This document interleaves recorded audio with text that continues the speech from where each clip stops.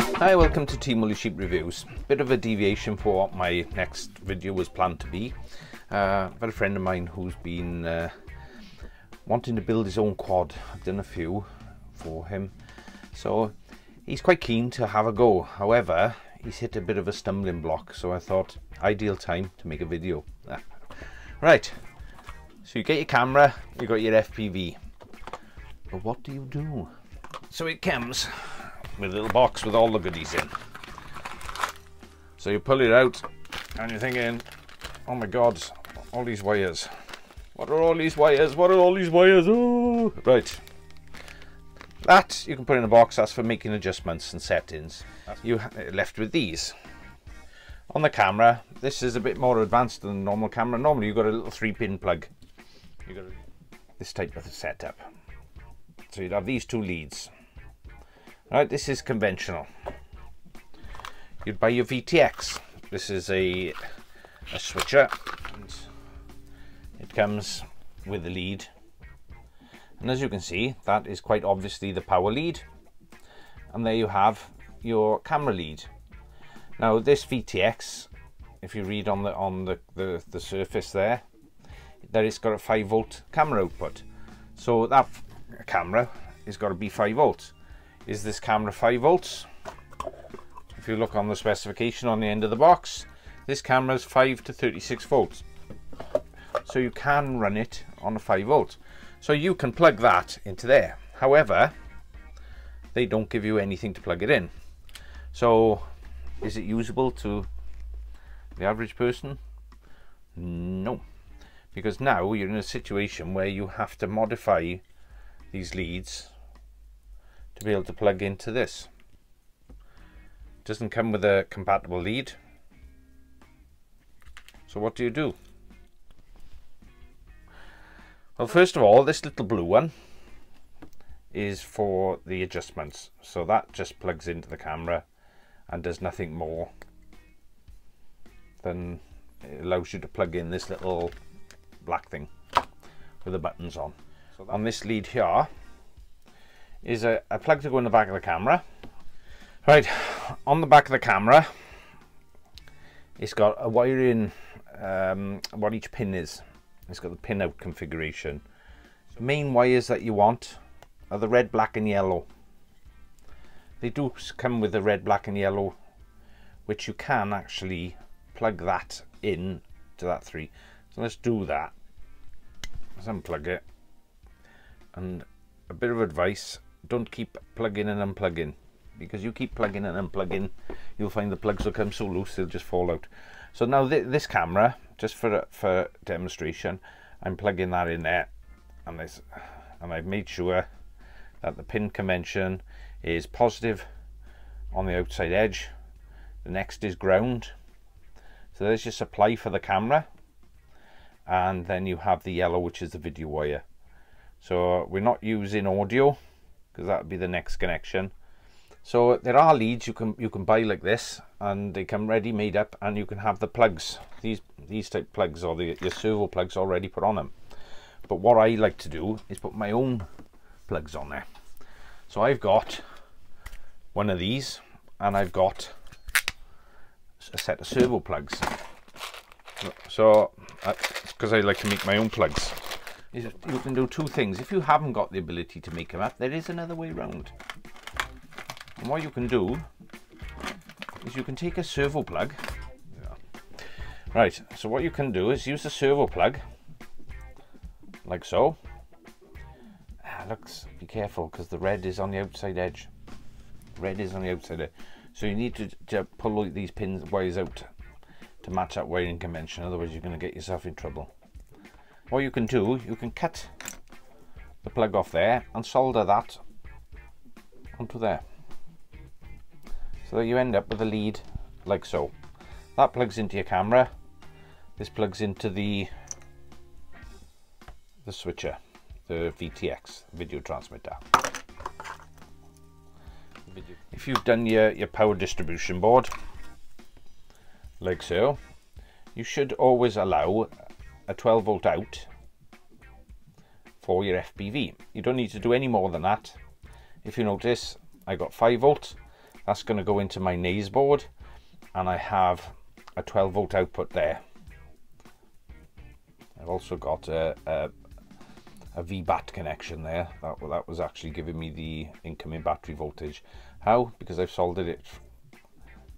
That's going to there. But anyway, so I got 12 volts. So when I come to do my FPV, that's all I do is plug that in, and then I got power to the video transmitter. So what I'm doing then is I'm using the lead that I've made up. I'm plugging it into there, and that into the camera, and that should be it.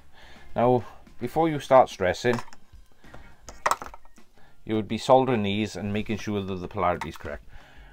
There's extra wires in this one, because you have a white one for audio, which, why do you want audio? I don't want audio. So I would cut that off. But when you cut it off, you've got to make sure it doesn't short on anything.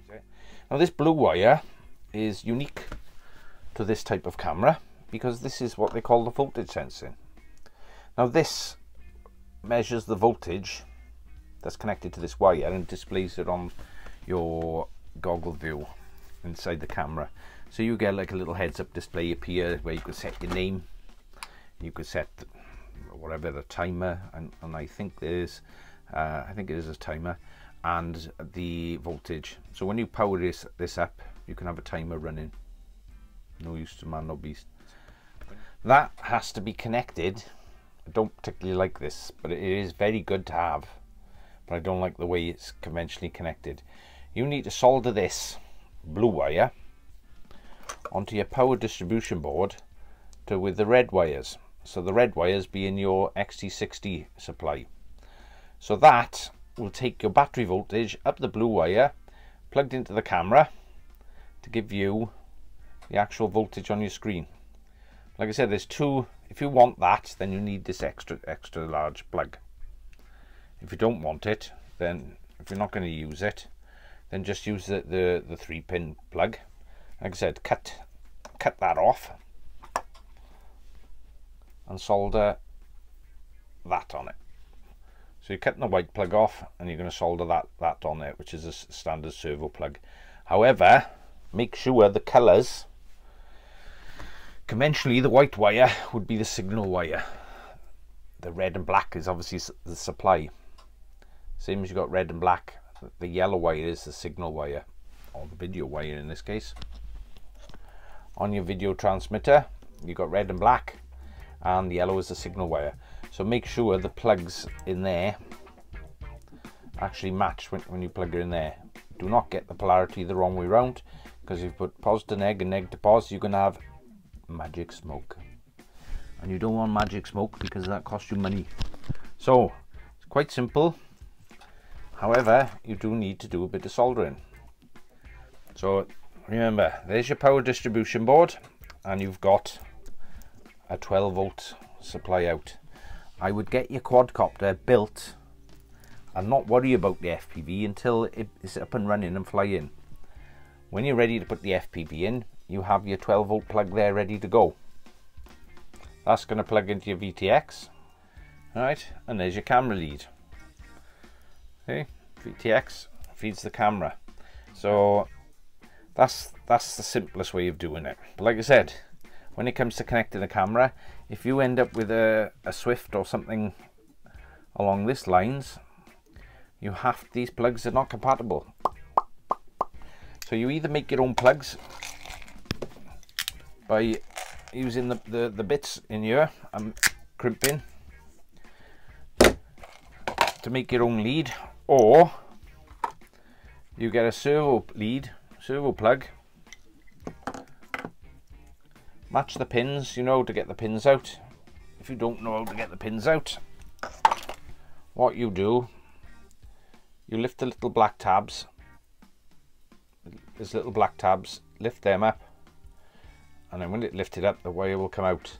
That only goes in one way. If they don't fit, if they don't go in and they don't fit, sometimes you need a little screwdriver, a little jeweler screwdriver, just to poke them in the last little bit. And there should be a little bit of movement. The yellow wire is going to be the white, colour it in with a felt pen if you want, and black and red are the power supply. So then all you have to do is cut these wires and join them onto them wires, and then you've got a lead ready made up. So like I said, get your 12-volt plug on your PDP and build the quadcopter. Leave the FPV to last. What did I say? Leave the FPV till the end. Get the quadcopter built and then do the FPV. But before you do plug a battery in, you make sure that all the wires, there's never a black go into a red, and so on. Check the wires all the way through to the camera. You don't want to break one of these. 37 pound a pop. It's easily done. You can use this, but I heed caution. You've got to make sure that this is connected to your voltage.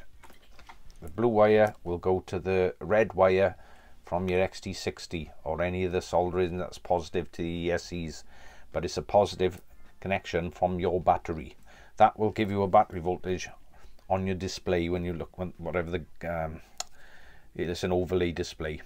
Don't get confused, the white wire is audio. Do not get confused, because I've been saying for you to do this, and I happen to be using a lead with a white wire. Don't get confused and start connecting white wires to white wires, because you ain't connecting audio, you're connecting video. So just stick with the video. So that is it basically. So check your wires, make up your lead, but do that after the quadcopter is built and working.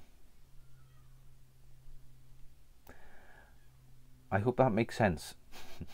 Okay, good luck, and I hope that was helpful. So speak to you soon.